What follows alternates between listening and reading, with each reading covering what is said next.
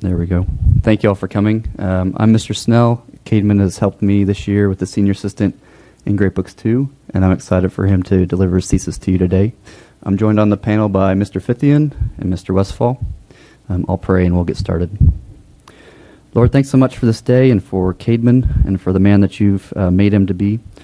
I pray that you would give him calm nerves today and deliver his message well and with clarity, and that you would allow him to be thoughtful in his answering of the questions today. We pray that you just give him your spirit today and let him be bold. In your name, amen. Thank you. This is awesome. Okay. What do you think of when you hear the word chivalry? Does your mind jump to forgotten times of heroic knights in gleaming armor, slaying the mythical dragon to rescue and win the heart of the fair maiden? Or do you more easily picture that man at Chick-fil-A who holds the door open for the woman with the stroller? It's likely you think of some version of both, but if you can't, don't worry. You aren't in trouble, but chivalry might be. In a world quick to dent absolute truth and avoid the demands of any lofty standards, we could unknowingly navigate life without a reliable compass or even a plumb line. What if the tools we need most are found in a chivalric code of strong virtues, morals, and ideals originating in the Christian faith? What if those tools are just missed by many as old-fashioned or even offensive? In light of this, how do we not conform to our world's diminishing standards? More personally, how do we as men form a godly code of chivalry that marks us as the knights of our day? We first need to define chivalry. Encyclopedia Britannica defines it as the sum of the ideal qualifications of a knight, including courtesy, generosity, valor, and dexterity in arms. This was the original meaning during the Middle Ages. Scott Farrell, an English literature major, professor, and author, has published many articles on the medieval history of, the ideals of chivalry. He defines chivalry as hope, kindness, respect, integrity, responsibility, and courage. Another acclaimed author and podcaster, Brett McKay, founder of the Art of Manliness book series, has these virtuous badges to pin onto the definition of chivalry: resolution, self-reliance, discipline, and honor. But the most important and vital aspects of chivalry are honor, respect, courage, discipline, and love. A man should make the master of these 5 virtues a priority in his life in order to live them out, to serve, and love others. Chivalry hasn't always been defined with these 5 virtues from the combination of Scott Farrell and Brett McKay. Their founding was a different time. The Middle Ages were a time of transforming from Roman culture to the culture of the Renaissance and the era of the knights. As these warriors evolved, so did their creeds and morals in order to better serve those around them. The word chivalry comes from the French word chevalier, or knight. As a knight, you had to hold yourself accountable to your ruler and be noble by defending your home from an enemy and knowing when to show mercy to others. Since these laws were used by the nobles, they were soon sought after and practiced by the culture surrounding them. As time went on, the virtues and practice of chivalry rose and fell with the ideas of the times. The first ideas of chivalry originated in a time of brutal battles and lawlessness. Soon, people judged chivalry's book by its cover in relation to war and didn't want any part of it. The idea of chivalry being dead or forgotten is as old as chivalry itself, and it was almost lost when the progression of modern times turned it away from the loving virtues towards the brutality of war. Even though wars and warriors founded chivalry, the morals and virtues like honor, respect, integrity, discipline, and love is what modern-day chivalry should look like. Unfortunately for most people, chivalry isn't what it's supposed to be. In today's world, we are in a limbo of not knowing what chivalry is supposed to be. From a study conducted by Texas A&M University, a survey showed some people view chivalry as the mindset of elite warriors, glorifying violence and demeaning women. Yes, chivalry was started in a time of elite warriors, the knights, but it was never made to demean women. If chivalry was created to protect people and women, then where did this idea of demeaning come from? Over the centuries, men and women have stepped on chivalry's back to use as a platform for their fight against sexism and for feminism. Since the 1960s, women have been actively pursuing equality among men, and especially in the business world. But God created man and woman regardless of race or customs, to be equal under him. Galatians 3:28 says, "There is neither Jew nor Greek, there is neither slave nor free, there is neither male nor female, for you are all one in Christ Jesus." God says we're all equal, and we are to treat each other as equals. But many people don't share this biblical perspective of love. A survey taken by the Daily Mail found that from the 2,400 commenters on one of their articles on chivalry, that most of them believe this line: "Men who hold open doors for women are sexist, not chivalrous." This phrase is born out of the thinking that some women believe men are demeaning women by doing actions that they themselves are perfectly capable of doing. When you live as a godly gentleman, you will see yourself become a better person and gentleman to those around you. If you were to live as a worldly gentleman, you'll be constantly changing with the ideas of the times in order to please people.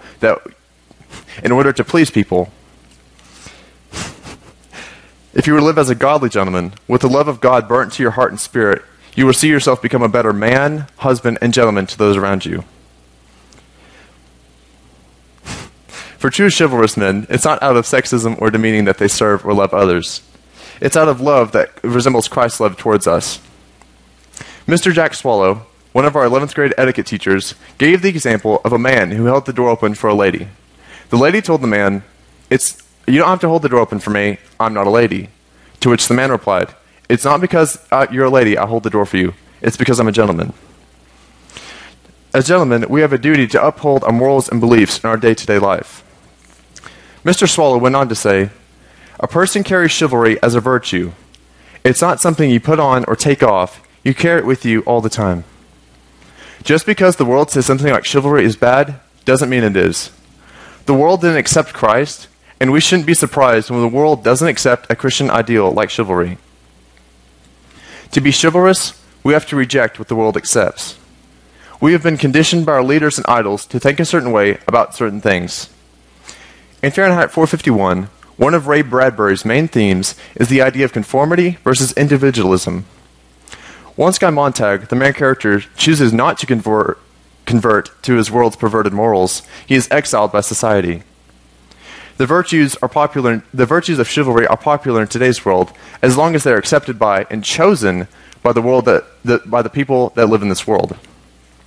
If the world doesn't approve of something you believe or do, you will be exiled.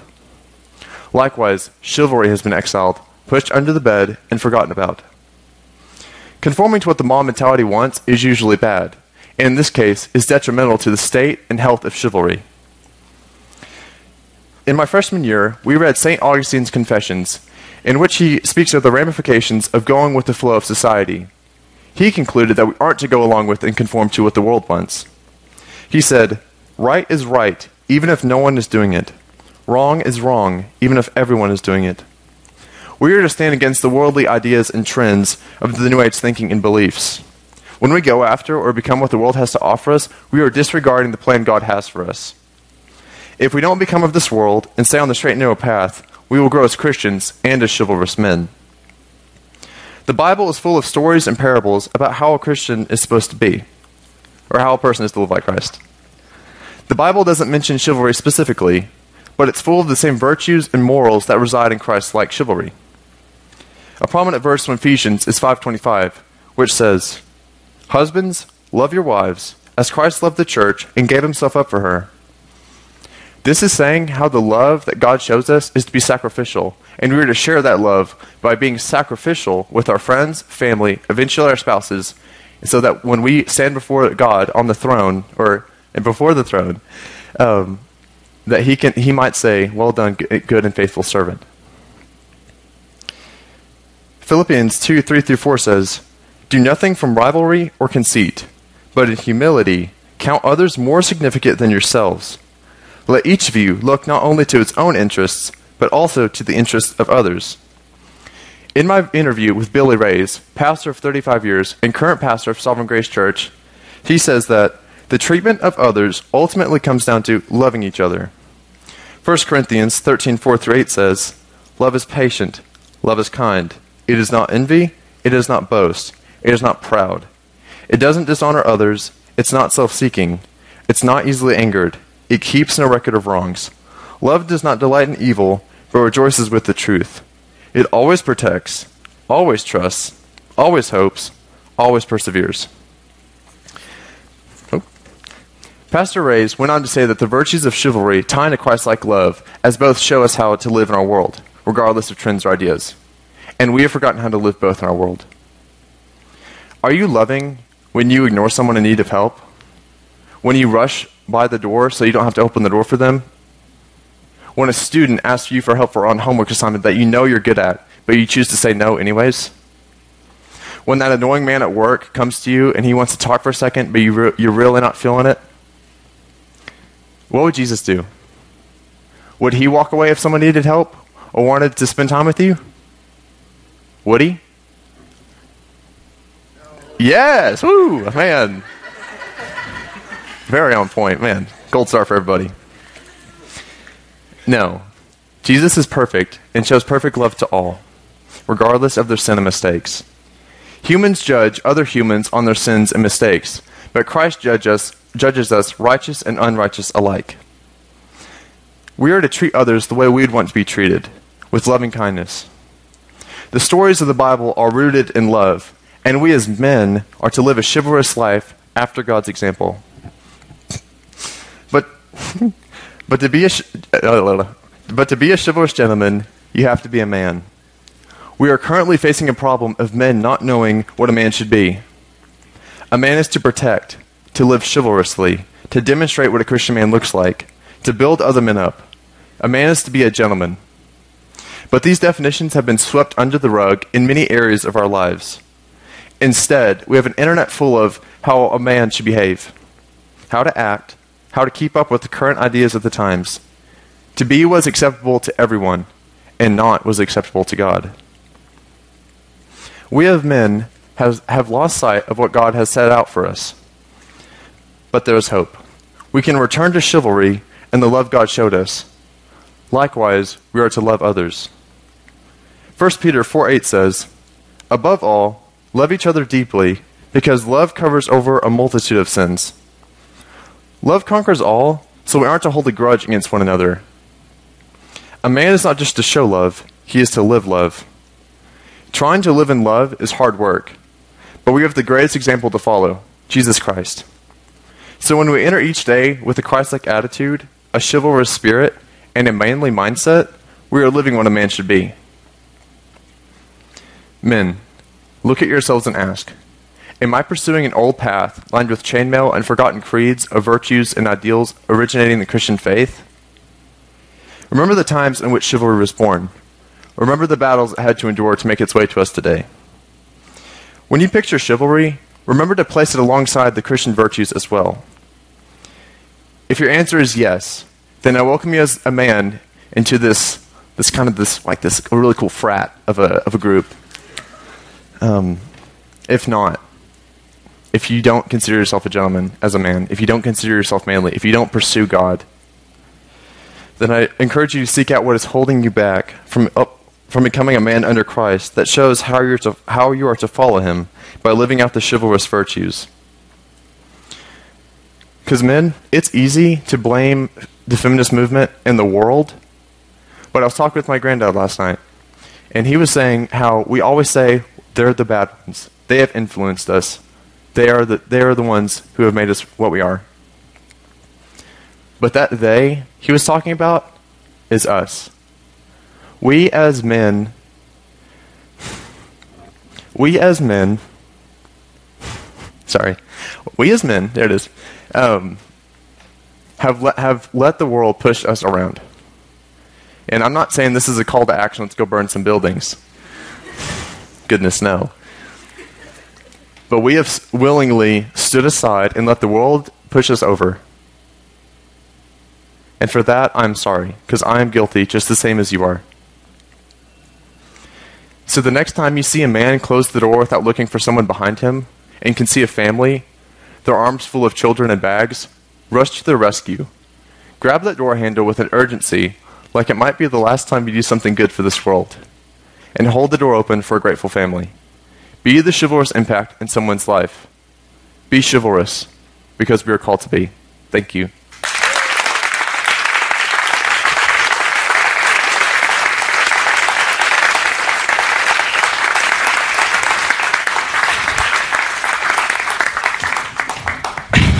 welcome. Great job, Caedmon. Thank you. Can you pass me the coffee cup? This one? No, the coffee. Yeah. I saw it in your bag. Oh, wait. What? Oh. I was like, this is the coffee cup. No, that's the one I want. I knew it. I saw that in your bag. I didn't want to bring it up. I didn't want to steal your thunder. Can I read this? The Lord finds you out, yes. Says to the audience. There's a story to this. It's not just, yeah. It says, some things are just better rich. Coffee, chocolate, cowboys. I was young when I bought that cup. I didn't know what it meant. Some weird chivalry. What are your plans for next year, Caedmon? So I plan on attending Texas Tech, where I want to study agriculture, but I'm not sure exactly what I want to do with my life. I just know I want to build something because I love working with my hands. Okay.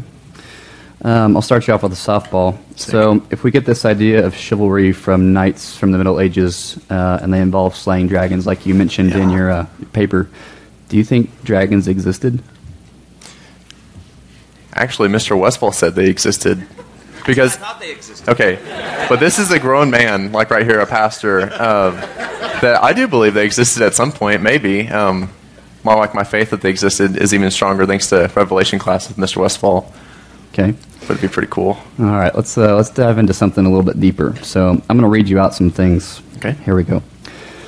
Courtesy, generosity, valor, dexterity in arms, hope, kindness, respect, integrity, responsibility, courage, resolution, self-reliance, discipline, honor, respect, courage, discipline, love. That's a lot of character traits that you mentioned in your paper regarding chivalry. Yeah.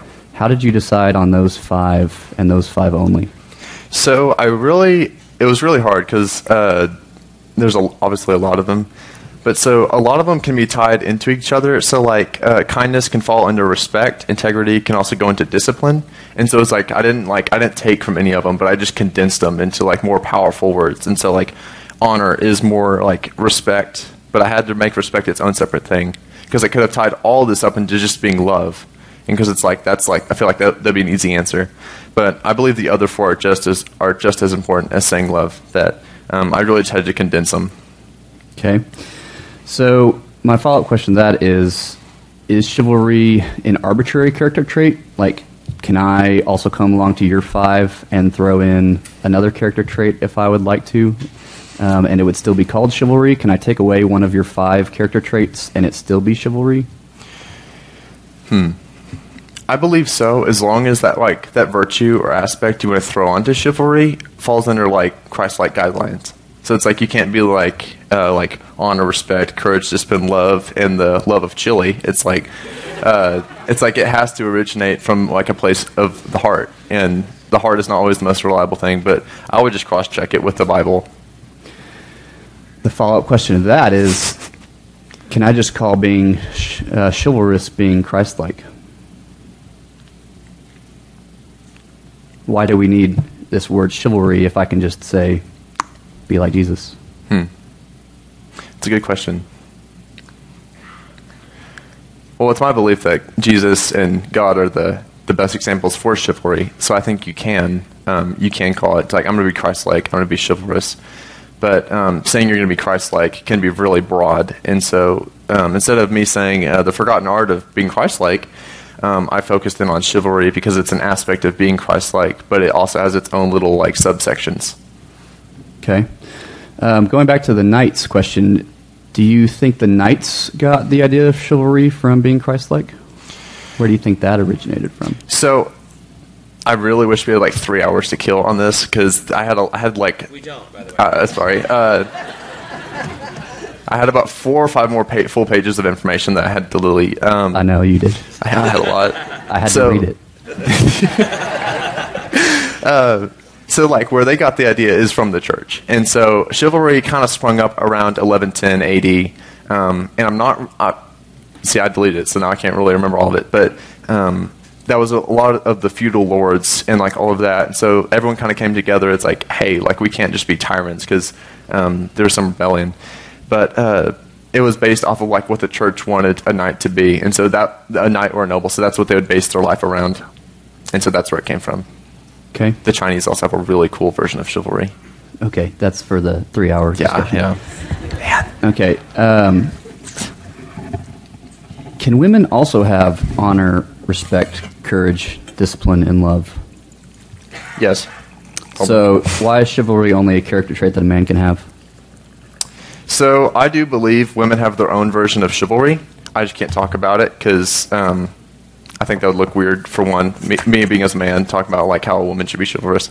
But in my research, I did find how a woman should behave. I just didn't research it because that wasn't my topic. But I do believe women have their own version of chivalry. I'm just not completely sure what that is. Do they have a special word for it, like we have for chivalry? Is it some cool word that, as the fraternity of men, we just aren't let into the sorority of sisters? I'm not sure. Like, like dude or dudette, like Mr. Waller would say. I'm not sure. Okay, so what you're telling me is maybe I should go talk to Mrs. Snell. Yes, I was like, she's probably in one. You just don't know it. Okay. I'll go ahead and pass it along to Mr. Fithian. Awesome.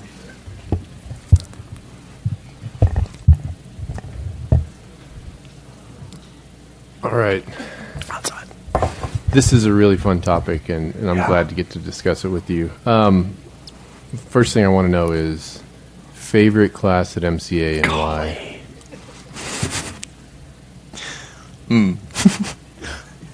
I'm really scared because I was like, I've had you for like a lot of my BSM and Revelation, and I had you for geometry. Man. It'd be hard. Okay, I was like, man, I don't want to offend anybody. I would have to say like either 7th Admin with Mr. McDuffie and Mr. Waller, because it's like, in that we read Love Does by Bob Goff, which is a really good book, and so that was one of my like inspirations to write this paper, going through it, or like American history. I love history, or any great books. Yeah, I love reading. That's like half the classes. Yeah, sorry. I'll just say great books. All of them. Awesome, thank you. Okay, so with these aspects of chivalry that you've laid out, which one do you find the hardest to practice?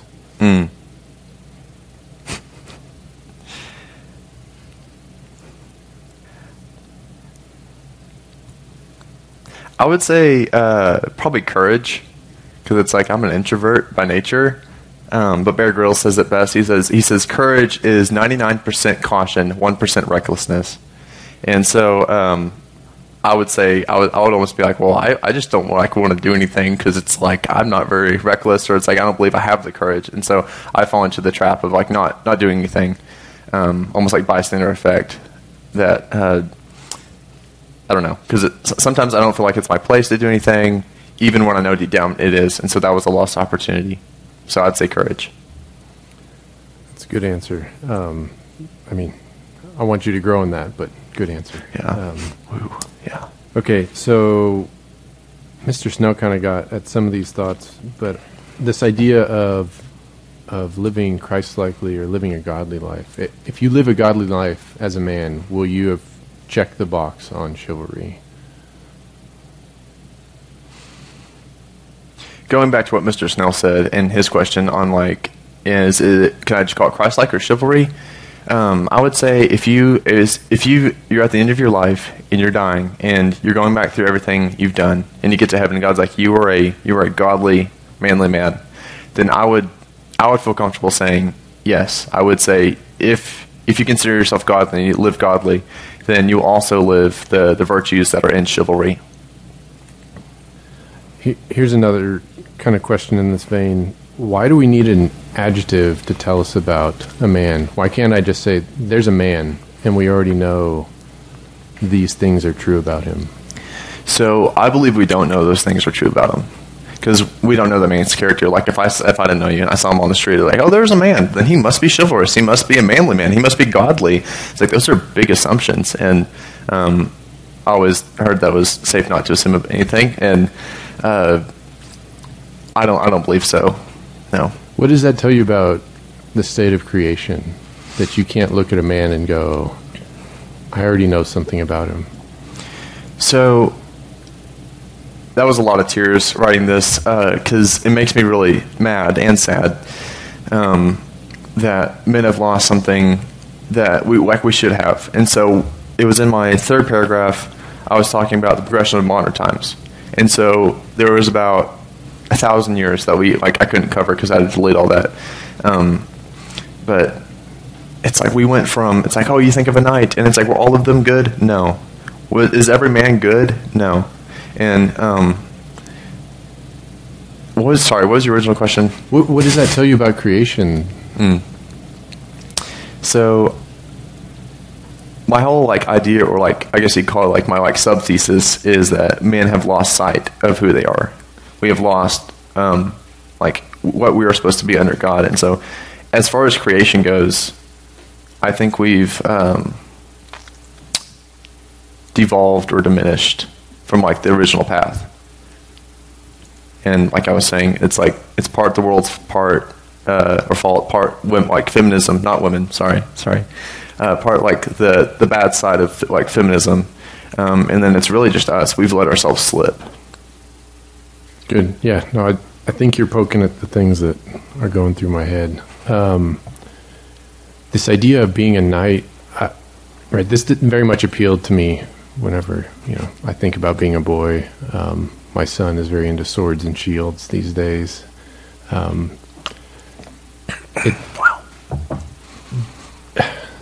These things make me think of the armor of God. Mm-hmm. Can you draw some connections to chivalry and spiritual warfare? So I haven't really I can't remember everything about the armor of God. Do you want me to put it in front of you? Yeah, that'd be great. Thanks. It's right there, the second paragraph. All right.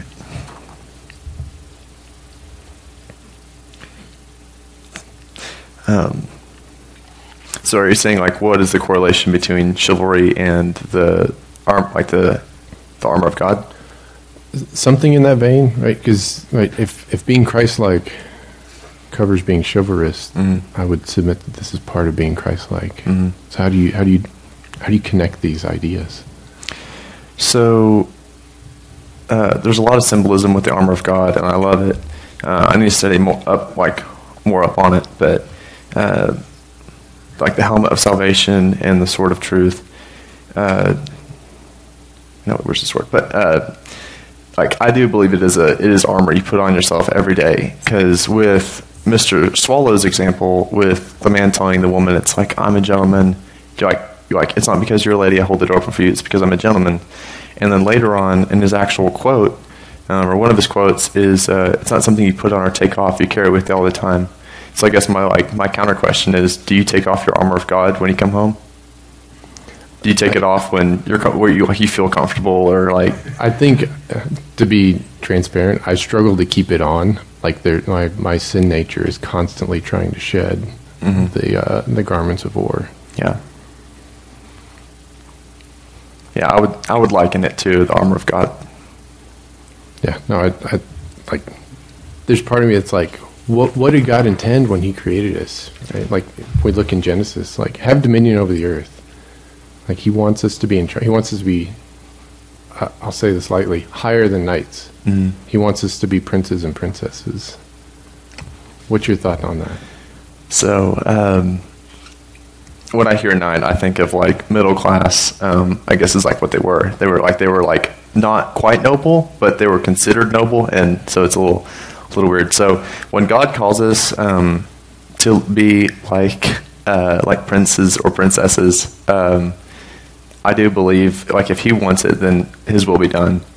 But I don't it's hard to wrap my brain around that. It's I can be something better than chivalrous, because being a gentleman is something I've always wanted to be, and being something higher is whoa, that's the fourth dimension. And Euclid. Well said. Yeah, there it is. Very good. All right, I'm going to pass the mic. All right. Thank you. Okay. Here's your note. So, what got you interested in this topic to begin with? Because you said just now it's been from a long time, and so when did this start? So a lot of my inspiration to write this is that I'm leaving home, and so I've been under I'll call it the force field of my parents and my church and all this, that I'm about to go into the world and get tempted and struggle and do all the try to do my best and live for God. but one thing, just like looking, like going to colleges and like just kind of walking around is just like, man, like the guys don't seem very friendly, or like they like don't treat their girls right, and that really gets under my skin. And it's like maybe it shouldn't. And then I was like, no, it definitely should. Yeah. And so a lot of my inspiration came from me actually going out into the world and being my own person. And then, like, being my own person, it's like I'll begin to date, and then I'll eventually marry. And it's like, how do I want to treat my wife? And it's like, my dad has been one of the greatest examples to be like, how to treat your wife, because I think he's done a great job. Going into the world and being a future husband and father is my inspiration. Okay, very good. All right, so now, since you're supposed to carry Chivalry with you, right, I'm going to ask you random questions all over the place to see if you can hold it together. Okay. All right, okay.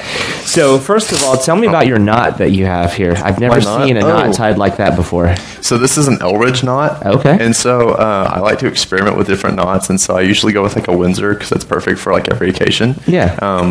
But the Elridge is a little more hard. It's about 15 steps, when like a regular knot is maybe like anywhere from 3 to 5. Yeah. That I was really happy. Like, I haven't tied one of these in a long time, but I tied really it first try, and I was like, man, this looks great. And, so that's the story of the knot. It's really cool. Unfortunately, I keep being drawn back to it. You know, we can switch ties. You can wear the. It looks really good. Okay, so then going back to, you said 1110 AD. Yes. Okay. All right. And so you talked about the feudal system. The feudal system, there are serfs. Yes. Right. And so there's these knights and there's these serfs that, from what I understand, didn't live a great life. Not at all. So how does that work if a system where there are these knights that have the chivalry, and yet there's these serfs who are treated poorly? Like, how do you reconcile those things? That the chivalry up here, but then how do the knights interact chivalrously with the serfs? So in a lot of cases, like I think it was World History 1, that we were setting up on knights. Excuse me. And how a lot of them actually abuse their power. And so those are really the stories you hear about. I feel like we only hear, like majority, we only hear the bad. So it's like we only base our opinions and views off of the bad. Okay. But for a lot of them, it was like the knights are giving these creeds. And I said it, I think, also in my third paragraph, how it's like over the course of time, I'm not sure how much time, that it's like the knights were still the knights and the serfs were still the serfs, but then like the knights code was adopted by and used by the serfs code until eventually like everyone was kind of almost living in harmony, even though it was still a time of like lawlessness. And so there was an underlying sense of morals, that man-made morals, but or they thought it was man-made. Right. Okay, interesting. All right, I like that response. Okay, so switching gears again, then I must admit, you and I, when you were at the grammar school, we had a bit of a tumultuous relationship. You remember?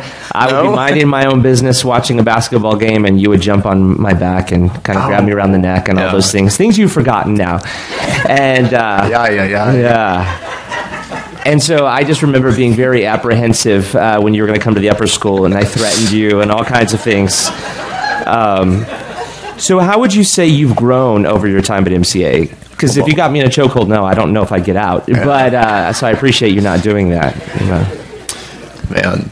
So I've been at MCA for 13 years. I've been here all my life. And so when I was in the grammar school, I was not a good kid. I would cry every day, and it was really just like I couldn't handle any sort of stress. Okay. So anyone who's been in the grammar school with me, they can attest. You can ask them. I'm not making this up. They're nodding in the background. So okay, all right. Yeah. Thank goodness. Yeah. But then when I got to the upper school, it's like everything kind of shifted, because then it's like, okay, I'm on my own. I have my own schedule. I have to get my own work done, and so then I've done really well. And so I would say the past couple of years have been some of the best in my life, because it's like I'm able to look back on and see how far I've come, and then like look towards the future with hope. And it's like, man, if I've like progressed this much in just like my short lifespan, how much more can I progress towards a greater good in like the rest of my life until the day I die? Yeah, no, it's great. Yeah, it's evident that you've grown a great deal. And so what do you think is the primary area, kind of like away from just the topic of chivalry, what do you think in all of life is your primary area that you need to grow as you move forward to this next step? It's a good question. I struggled for a long time with like wanting to conform to like what like my friends or like other people wanted to do, so I would go along with them. And it's like I hate blaming like influences because it's really me making that choice. But one thing I struggled with was conformity, and so I would do or say things that I don't at all agree with or I hate saying, but it's like I'm in the crowd, so I might as well say these things so I can stay in the crowd. And so I would say one of my biggest struggles in my life has been conforming to what everyone wants me to say or do or act. And so I don't see that being a very big problem in the future. That was really just like junior high, early high school years that I've conquered most of that. Every now and then I slip back, and I can feel myself slip back, and it's like, oh, like I need like a buzzer, like a zapper or something. Like maybe a shot collar. Yeah, I should wear a shot collar. Yeah, that for only $19.99. Yeah. Yes. Okay, I have one more line of questioning, then I'll pass it back. So you brought up about books, okay? And so talking about books, and so what has been your favorite of the books from the Great Book curriculum? Great Books curriculum. Man, that's like asking me my favorite movie. Oh, okay, man. So one of then. Okay, well, man, thank you. Man, I really love the Odyssey. That it's just like I love all of the symbolism that ties into that, and I like Greek mythology, and it's like how all the gods get mad at each other, and I can laugh because they don't exist, and it's like you'll have no bearing over my life. And, which is great. So I would say the Odyssey, because I did that presentation in the grammar school for one of them, and I remember that being sweet. And then I remember when we got here, I think Mr. Nelson is my teacher, that he did an excellent job of teaching us that and everything that went into his journey and how he was tempted and how he overcame. And so the overcoming aspect was very like, what was it? Very inspirational to me. Yeah, it was a good book. All right. So what's the book you haven't read that you want to read next? So I have I have a book list. So one of the authors I mentioned, Brett McKay, he writes other books, and so my parents got me one book called Starting Out on Your Own, which is kind of like when you leave home, which is like great, and then Man Devotionals. And so in that book, I should have read that one. I had plenty of time. That it ties into like virtues like when you leave home, and so those two books kind of go together. That I can't wait to read that one. So it's like I don't know how to say it. It's a daily reading. So it's like here's a little bit of inspiration and like how to watch yourself and say, all right, cool. Okay, so I can't wait to read that one or Wild at Heart. Okay, yeah. Okay, final question. Then, what's the one book you have read that everybody should read, men and women? Okay. Man,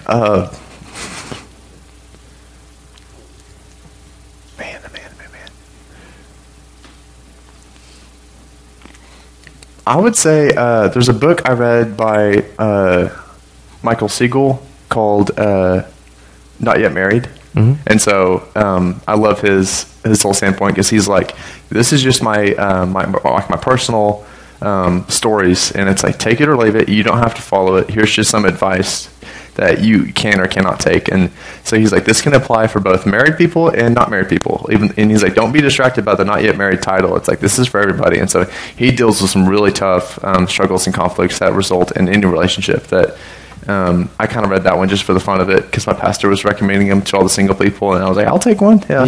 And so I would recommend that one. Okay. It's like $12 on Amazon. It's a steal. A portion goes to your cause. Right? Yeah. I was like, I get a 3%. All right. Thank you.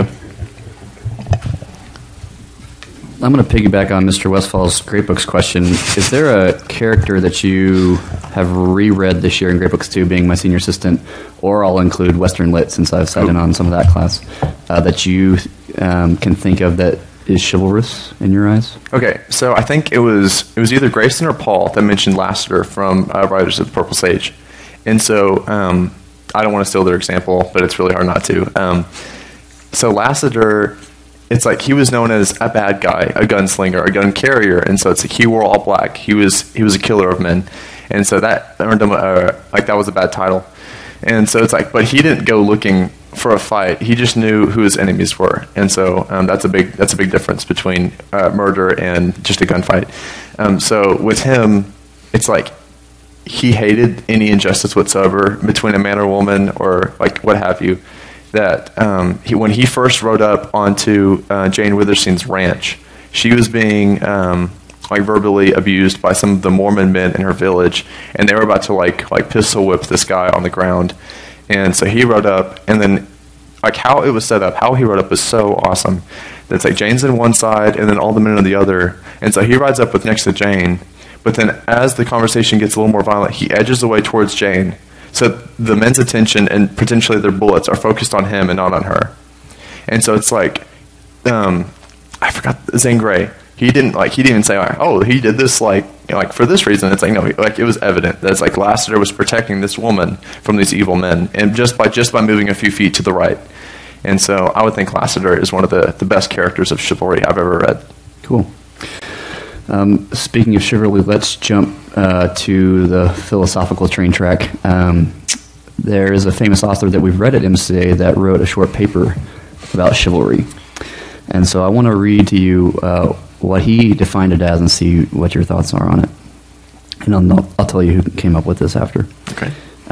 So this guy's idea was that chivalry was two things. One idea was being meek in hall.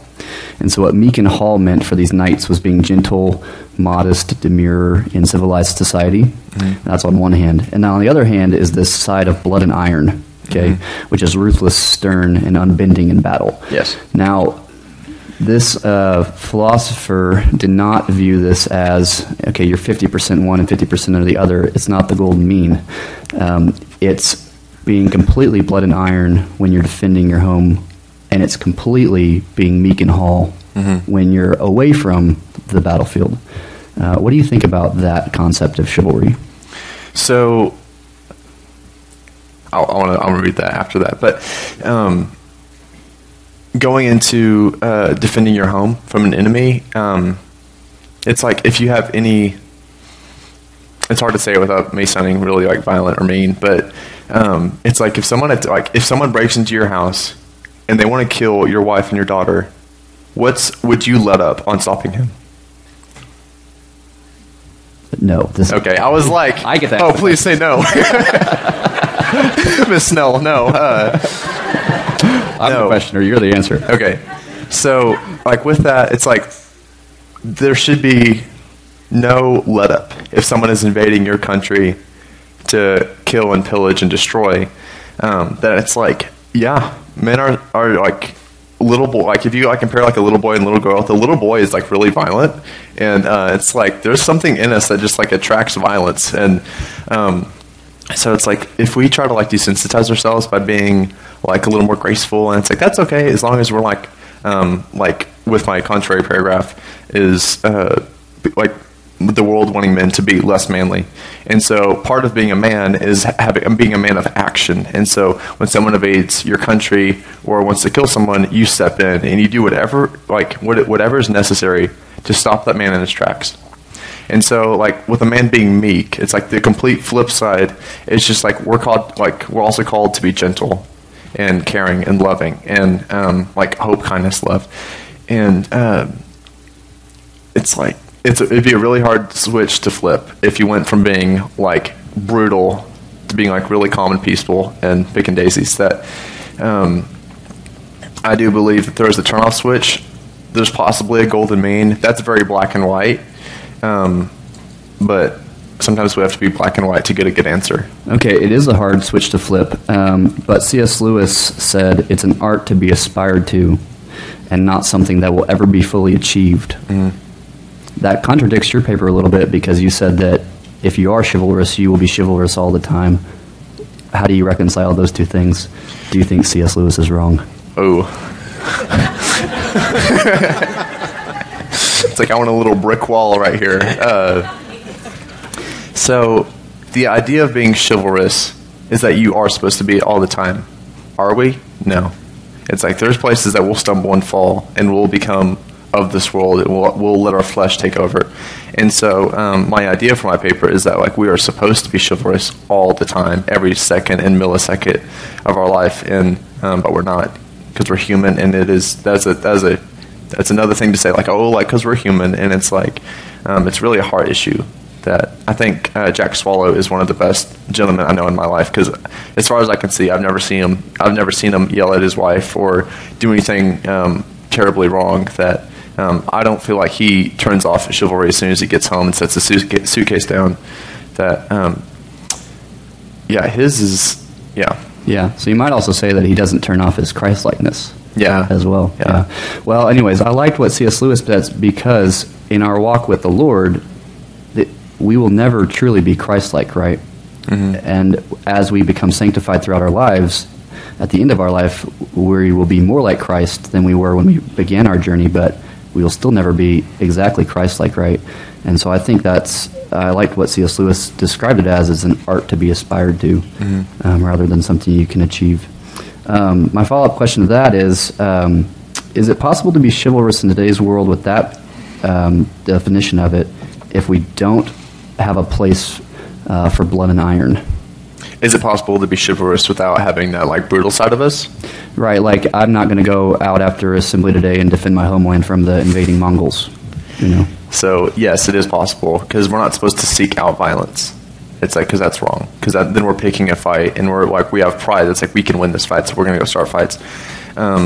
So, like, just being meek, I would say that's not okay to be meek all the time. It's like you are a man of action, and that's one of the things Brett McKay says. It's like, we're not supposed to stand on the sidelines, even when it's easy or the world tells us to. It's like, we're supposed to go out and correct something that's wrong. And so I think of like the picture of like a sweet old man living alone, like in the forest, and it's like there's like someone who bike got broken, and so he fixes it, and it's like he didn't rush out there with a gun. It was like, what are you doing on my land?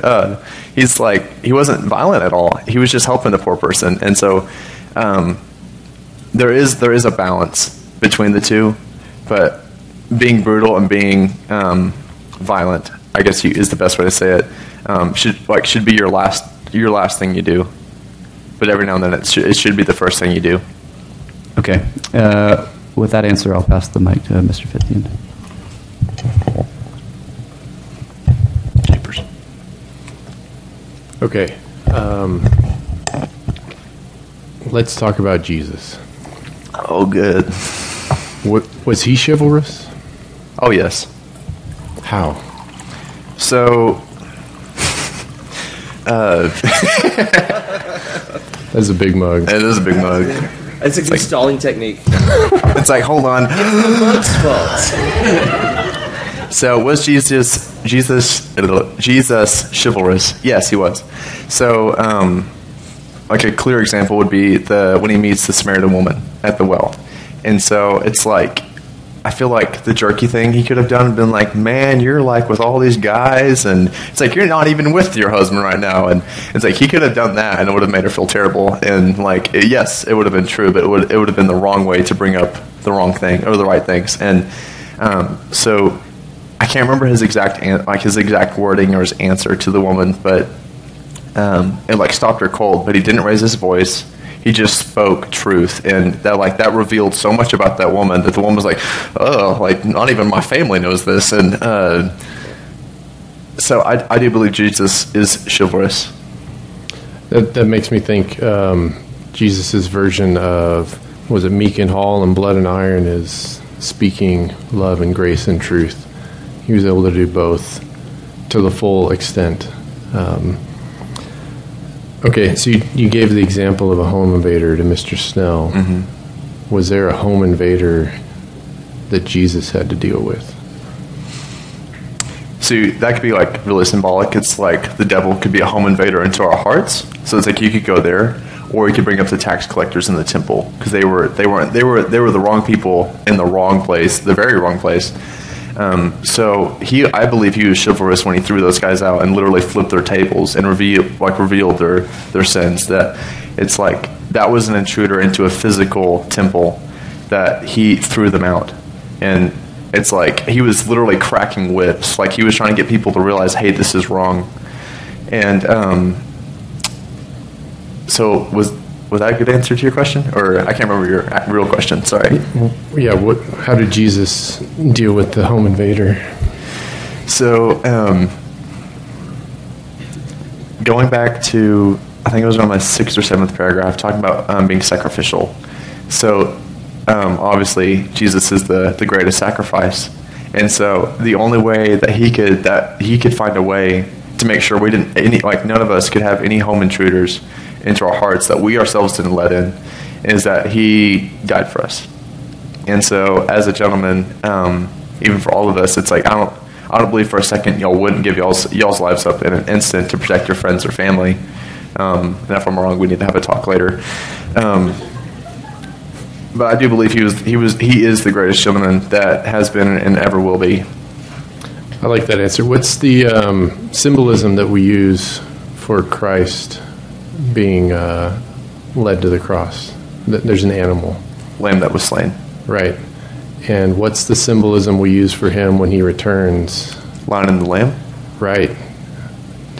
Can you unpack that a little bit? How does that fit into this conversation? So when Mr. Snell brought up the really right and left side of chivalry, it's meek and really violent. I immediately thought lion was the really violent one, and the lamb was the really meek one. And so when Jesus comes back, those two will be combined. But I think one way you could look at that is just you'll be aggressive in your kindness. And I know that sounds kind of scary. It's I'm going to be so nice to you, you won't know what hit you. And it's that's scary. So there is, I'll say it, a golden mean of lion and lamb and brutal and meekness that I'm not sure exactly what that looks like, but I'm excited to find out. I like that answer. Can you think of someone in the Bible who we wouldn't maybe on face value call them a knight, but they were knightly, chivalrous? So I would say David is my first answer, because it's everyone thinks of David. But I would say Daniel, because he was, yes, David was persecuted literally by his own son. That's terrible. But Daniel is a unique example because he was literally in the heart of Babylon. And Revelation talks all about Babylon. And but he was in the heart of the enemy, and he stayed strong. And he didn't give up, and he was fed to lions. And God closed their mouths. So it's I believe that when we stand up for what is right under God, then God will protect us. And so it's he will equip us and send us out. And it's we can't equip ourselves to fight I don't know, if you were a lion, I would lose in a heartbeat. But it's God would protect me. And so it's when we're chivalrous, God will lead us, God will lead, guide our steps. And so Daniel is one of the best examples I can think of outside of Jesus, what a chivalrous man in the Bible looks like. I really enjoyed that answer. It brings to mind is in Corinthians, we are broken vessels with Christ's light shining through us. Yeah. Very good. I'm good. Thank you, Caedmon. Welcome. All right, we're running short, so we'll make it quick. Okay, so I want to kind of have with chivalry, is it niceness? Niceness? Yeah, is chivalry niceness? Because opening doors and doing that thing, because I'm just wondering, is that... Yeah. So I believe chivalry is a kind of niceness, but with being nice, it's you could be untruthful, and it's I don't know, I do like your hair, but if I was if I didn't like it, I'd be yeah, it looks good, yeah, sure, and it's that would I don't like the way you looked at my hair when you said okay. So it's being nice. Nice to me is kind of a weak word. I replace it with kindness. Okay. And I would. So being kind, it's what was your original question? Now I'm distracted by your hair. It's It's good enough. Here, all right, we're going somewhere. All right. So I want to give you an example of kind of where I would say Jesus interacted with somebody. It doesn't seem chivalrous to me. A woman came to Jesus with a demon. She said, my daughter's demon possessed. Mm-hmm. Okay, and so this is what Jesus says. Hey, he says to her, I was not sent except to the lost sheep of the house of Israel. And so she says, Lord, help me. And then Jesus says to her, it's not good to take the children's bread and throw it to the little dogs. So it's a pretty radical situation. That's a big situation. Yeah. Here's this woman whose daughter's demon possessed, and Jesus is basically I'm only for the Israelites. Yeah. And then she presses him, and he says, well, I'm not going to throw it to the little dogs. So So I guess what I'm getting at, I don't find in my own life that I always feel that God treats me chivalrously, if you will. Yeah. You know what I mean? That he doesn't always open the door. And so do you remember how that turned out? What she responded? Oh, wait. It was talking about feeding like the crumbs to the dogs underneath the table or Yes, something? Okay. right. She says, Lord, yet even the little dogs eat the crumbs which fall from their master's table. And then Jesus responds, oh, woman, great is your faith. Let it be to you as you desire. What do you think Jesus was doing? He seemed to treat her roughly, but what was he going for? So I think he was testing her, like, obviously. And, or maybe not obviously, that'd be mean. It's obvious now. Yeah, I was like, let's not exclude anybody. All right. So Jesus tests us, and so he'll give us situations that we think like, oh, this is really like weird, or like we don't think we can handle it. And he's like, I'm really just testing you to see what your character is. And so he was testing that woman. And so it's like, I can't remember the context for like, did that little girl invite the demon into her heart? It's like, was it a choice? We don't have it. Yeah, we're not. So I don't know. So it's interesting. I guess what I'm just helping you and maybe all of us to see that chivalry is something good, but there may be something above that, right? That the Lord may work in ways that don't look chivalrous to us. That's pretty radical. Okay, last question before we turn the mic over to you. With manliness, does manliness mean men must be physically strong to be manly? No.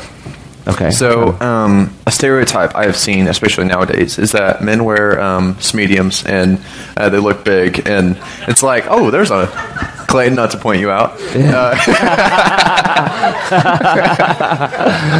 I won't point you out by pointing you out. Yeah. So. I was like, I'm not going to say it, but it's like the stereotype of a man having a lot of muscle. Yeah. It's like, oh, like he's a man, and it's like he can really chop wood and carry water, and right. Does that make him a man? Right. No.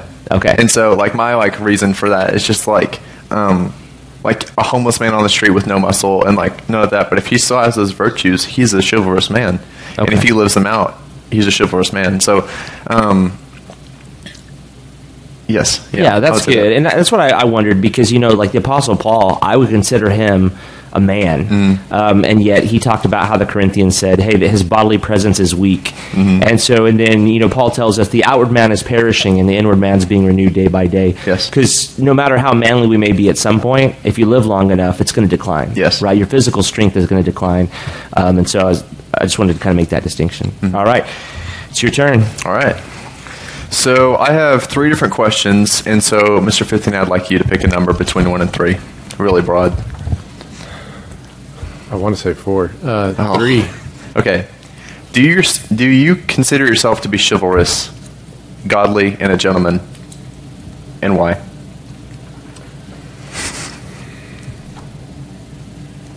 We can also pass the mic if you need to think about that. No, this I find it to be a really interesting question.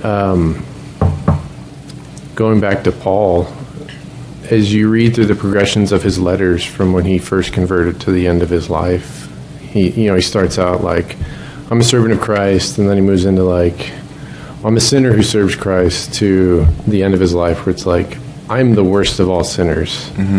And the thought that I think most of us would have on first impression is, well, towards the end of your life, you should be more like Jesus. Like, we should be done with this whole sin thing, right? We've tackled that. We've had years to tackle that. Yeah. Why aren't we making progress, Paul?